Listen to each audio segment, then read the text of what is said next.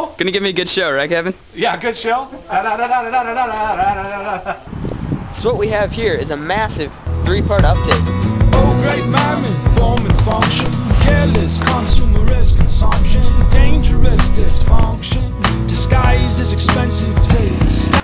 I've had a few interesting experiences lately.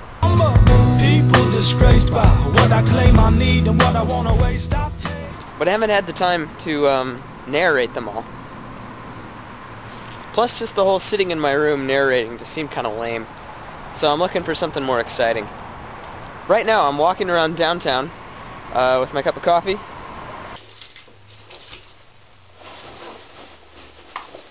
And a backpack full of rappelling gear, seeing if I can find something that's high enough and lightly guarded enough that I can rappel from it. So, we'll see what we can find.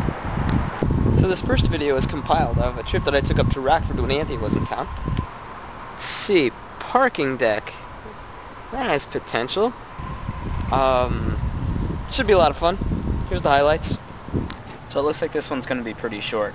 I let Anthony do most of the video shooting, so as soon as she gets her video of the apple orchard up there and edited, we'll be able to see that. In the meantime, on my way back, I took a little stop at the I&M Canal Trail, which was a lot of fun, so I shot some video on that. Hope you enjoy. Where I'm at now is a pretty common sight on this trail so far.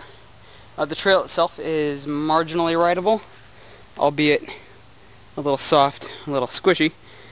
And then off to the side, we have the results of the weekend's flood, which, as you can see, the water level almost comes up to the trail itself. Much of the trail has been this way so far. Earlier I saw a guy on a road bike who completely wiped out because he had a muddy patch. Bike just went completely sideways on him. Welcome to Marseille. Here I am at the Marseille, or Marcellus, lock and dam system.